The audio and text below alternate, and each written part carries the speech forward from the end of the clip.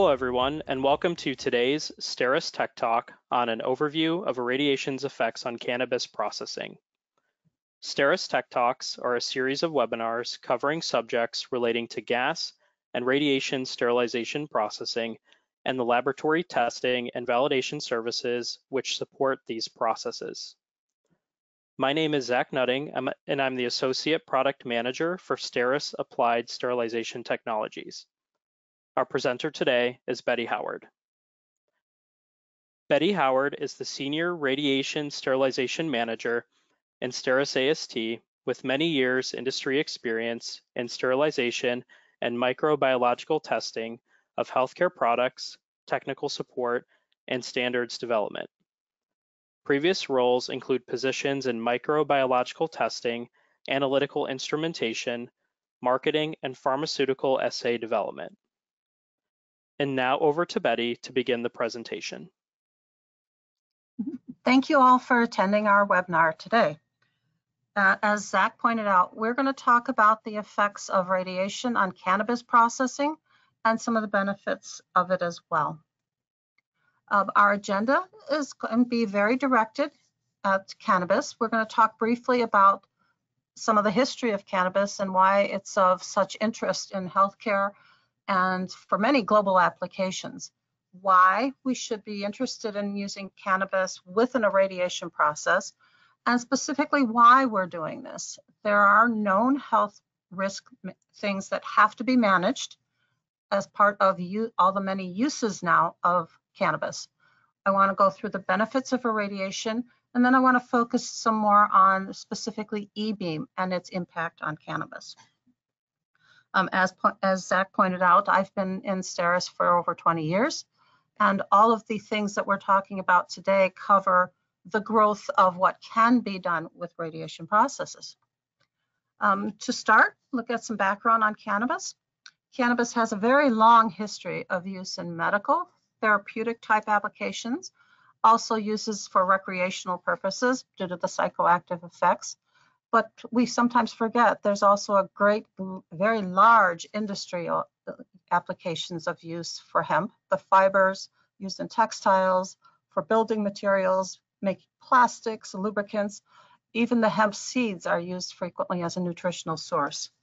Current research in cannabis is focused on the effects of hundreds of bioactive cannabinoids and additional compounds such as terpenes, flavonoids, and the alkaloid metabolites that are in cannabis to assure consumer safety and use, and the potential beneficial effects are maintained. Many of the known cannabinoids have or could be used and are being researched in the treatment of glaucoma, chronic musculoskeletal pain, different kinds of spasms, nausea, multiple sclerosis, cognition impacts, etc. Every day, more and more research funds are going into what we've just probably touched the surface on of just what we can derive from a cannabis plant. Always remember that cannabis is an agricultural product. It grows naturally,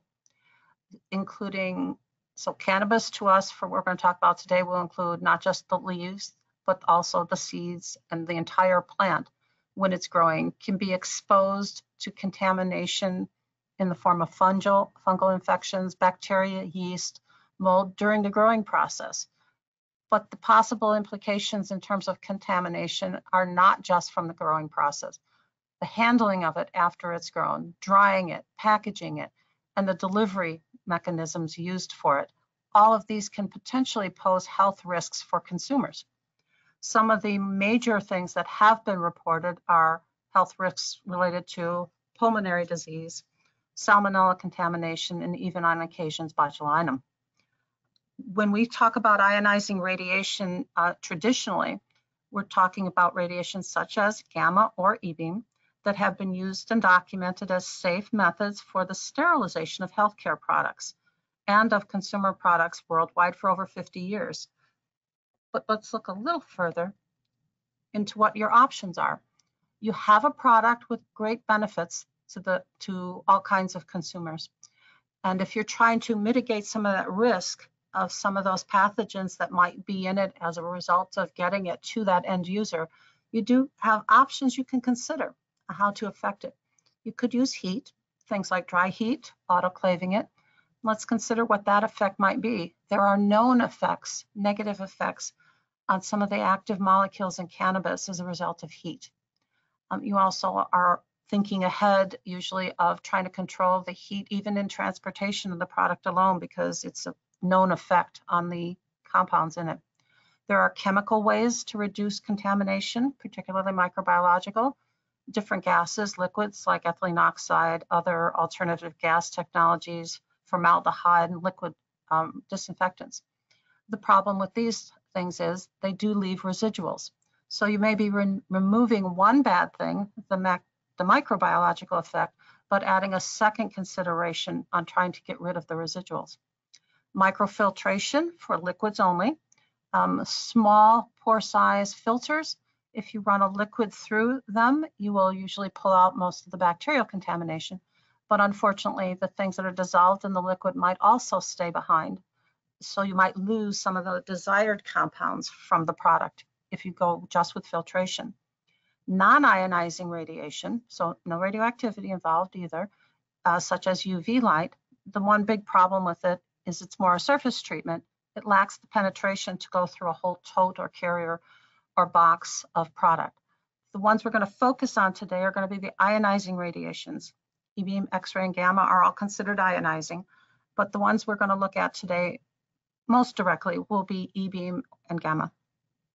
The reason why we like these, or why you should like these, is that ionizing radiation processes have the ability to penetrate very deeply through a product. They do not add any heat. The exposures to the system are very short, and they leave no residual behind. So they're not adding something that will stay on your product in order to make it sterile, or mainly in our case, to reduce the level of healthcare risk. Okay. With increasing global awareness of the health risks potentially from cannabis, the requirements are starting to come out or to be seen to set limits of the microbiological contamination and to try to control that during the growth process or in the handling process.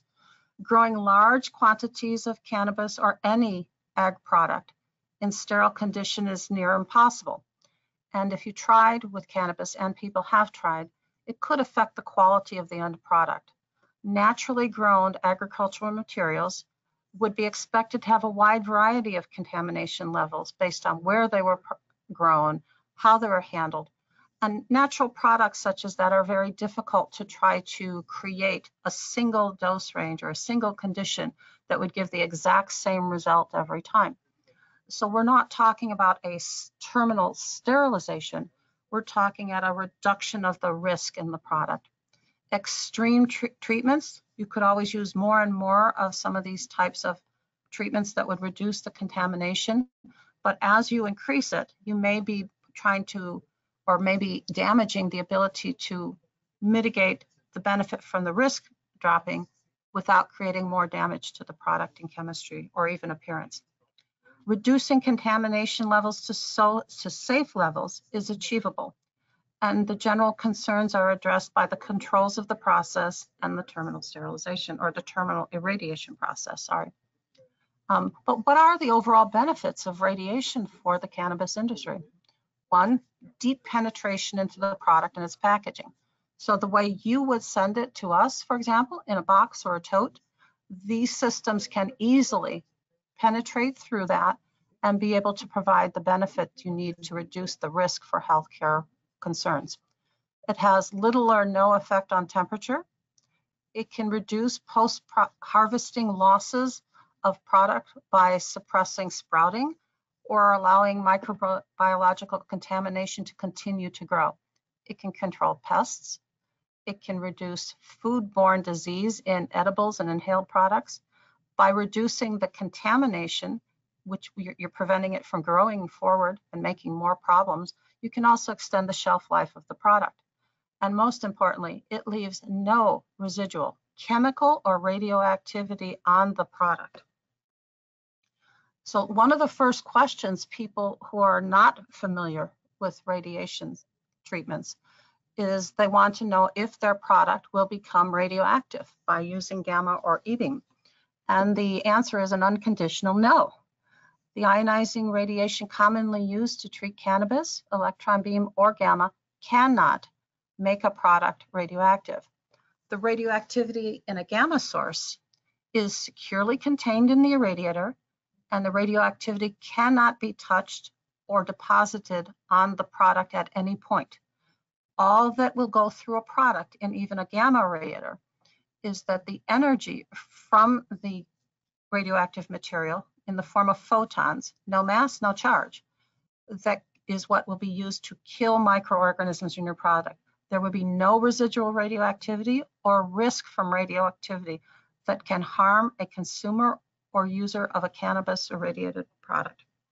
An electron beam process is still an ionizing radiation process, but now the energy used to sterilize or decontaminate a product is generated from electricity to produce electrons that are being accelerated very, very rapidly and are then focused into your product. No radioactivity is used to make or to use electron beam. So why do we want to use electron beam? E-beam irradiation has the ability to deliver the required dose very quickly. We usually refer to dose in a unit called kilograys.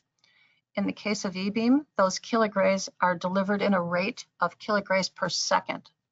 The shorter the exposure to any ionizing radiation source, the less potential you have to modify the materials.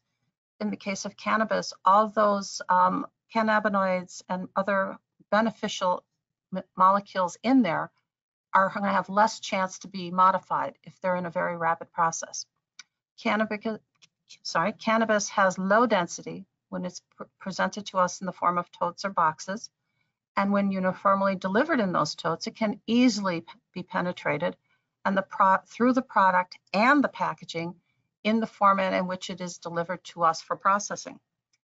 When it's commonly used, the doses required or targeted are very low, so low numbers of kilograys.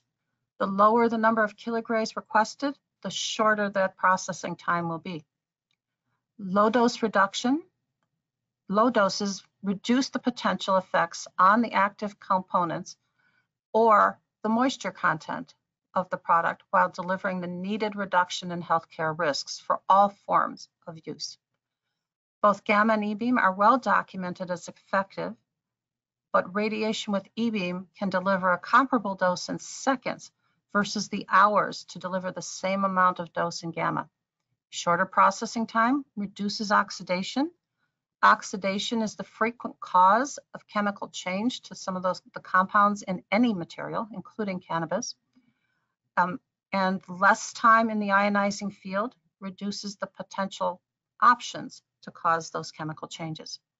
Also, we want to note that the moisture content can be lost more from the paper packaging that something may be in or transportation rather than the actual processing time in a radiation system.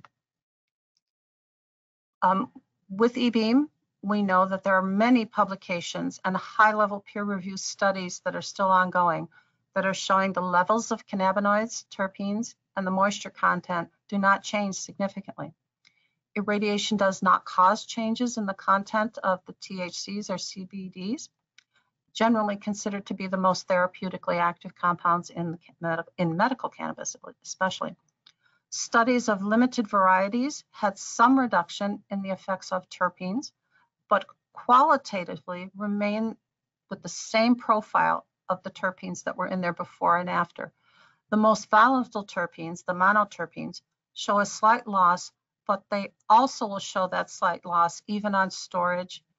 So the reason we know it's just from a volatility is that we don't see degradation products of the terpenes within the product post-irradiation. There are different varietals out there of naturally grown cannabis that can have different amounts of actives, and it can also vary per process or per harvest of a lot. So we know there's going to be variation, but that's okay. We're trying to reduce the risk We're not trying to make everything have the exact level of activity when it's done. Radiation allows for a safe product, yet does not lose what is referred to as the entourage effect, which is the role of all of the actives in cannabis, many of which we still do not know the full use of today. And also versus trying to synthetically create an individual, for example, cannabinoid, and purifying it.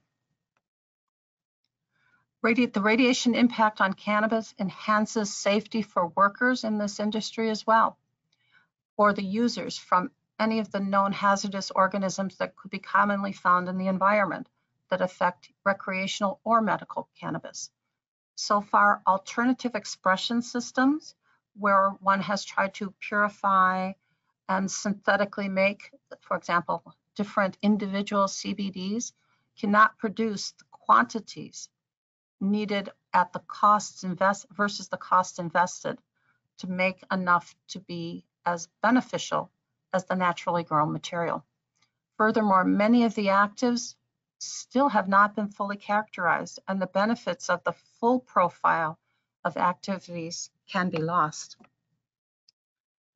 There are many publications that have already shown what can be done, and many of the chemical studies of the cannabinoids are already available for you. The ones I've listed here in the references are where most of the information here came from, and they're all readily available online as public access documents. There are many of them, but this is just a beginning.